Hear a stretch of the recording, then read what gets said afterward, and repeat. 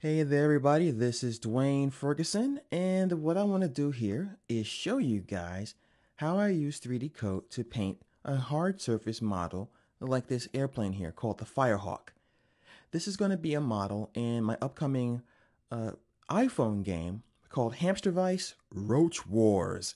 So down here are some models. This is the Smog King dirigible. This is the Assault Buster tank, and this is the Firehawk, all painted inside a 3D-Coat. So let me go ahead and show you how to do that very quickly. This is the Firehawk, once again, a model that I created in Lightwave. Some of the models, like the Assault Buster, were created in Maya. One of the things that is very helpful when I'm painting is to turn on, through the View menu, Wireframe. That way I can see exactly where the borders are and I know where to put the texture. Another thing that I want to do is turn on all of the actual layers that I have here so you can see what the Firehawk looks like once it's all nice and painted. So here it comes. It's like, shh, it's going to drop the bombs and blow up the enemy base and all that kinds of cool stuff. All right, so it's really cool. And all right, so a little secret here. One of the things that I did as well, let me go ahead and close preview, is I went ahead and I went to Photoshop and I started to paint textures that I knew would be easy fits for painting for the different panels of a vehicle. So I created a folder and I have texture panels. So as you can see here, I have a panel for the little warning, don't step on this area part of the plane with rivets and the little arrow. Another secret is always kind of grunge up or dirty up your textures. As you can see, I have scratches everywhere. So it looks like it's actually being used. And the edges are very important. Grunge those up, lighten those up a little bit so that the wear and tear is visible in between the different panels. The big mistake a lot of people make when they do 3D modeling and texturing is everything looks so nice and neat and clean. Well, I dare you to take a look around your house right now, or even your room or office, and tell me exactly what's perfectly clean in there. There's probably dust and grunge in the cracks, rust somewhere, as you see. So you really want to go and take a look around your house, take a look around your car, look at the wear and tear, and really study it. Okay, so that's the panels. These are the panels that I actually used. And all I did was import them one at a time into 3D-Coat by going to Materials. And then I clicked on this little arrow right here to bring that material in. But as you can see, I already have one loaded. So I'm going to hide some of these guys, create a brand new layer, and I'll just double click on it and call it Panels. And if you hear any trucks or vehicles outside, just ignore those because I work from a military base. Okay, no I don't. And I'm going to go to my camera view, right here in my tools, and choose Top. And then I'm going to click on this little box here so I can go through an orthographic projection. It just flattens things out more neatly and it makes it a little easier to paint on things. Now I'm going to click on this texture, and as you can see, it shows up in our viewport. And I can click on this little guy here to move those textures around. Now this is pretty massive, so I'm going to scale it down. All you do is click on the magnifying glass and move to the right with your mouse. And I can also rotate by clicking this guy here, and once again moving my mouse to the right to rotate that way, or left to rotate to the right. And I'm going to just put the panel right on the wing itself. So I have the warning stripe right there. And line it up.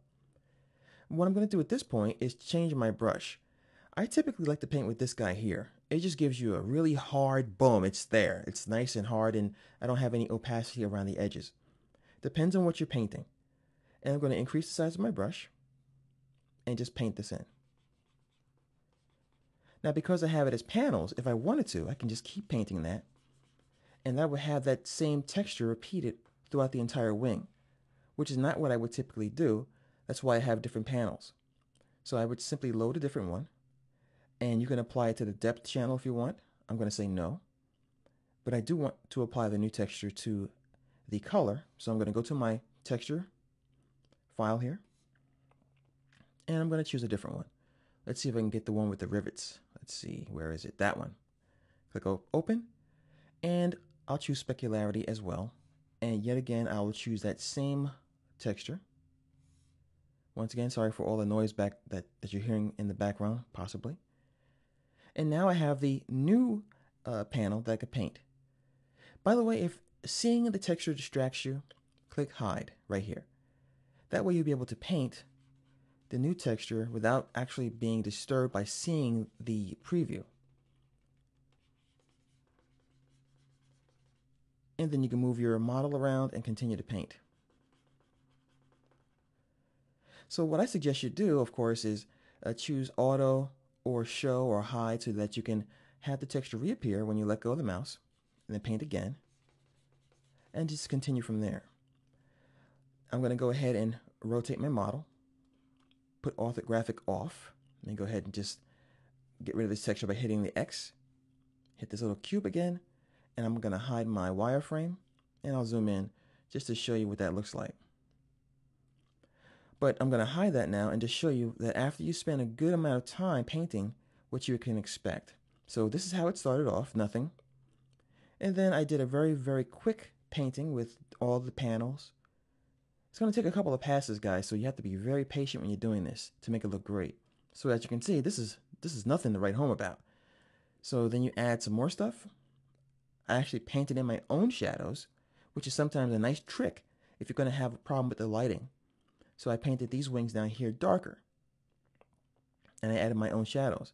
I even added some flames here and decals. I have some lines, and I always have a layer called lines or detail lines, and that's where my panels are. So we have the rivets in place. Let me zoom in here. I have another shadow layer, and I changed the opacity of this one to multiply so that it would darken everything real nice. And notice the grunge I was talking about. It's all dirty, and along the edges we have some wear and tear. I have another layer appropriately called wear, which I literally took a standard layer and I went with a very light brush along every edge to give it a beat up look. Because these things are in battle, so they're going to be taking a lot of hits and a lot of tear through just flying around and all that other kinds of good stuff. So this is one more layer that I just painted here. This is the finished Firehawk, and this is going to be what you see in the game. Once again, it's called Roach Wars, Hamster Vice Roach Wars for the iPhone. It'll be coming out sometime, probably in the end of August or September.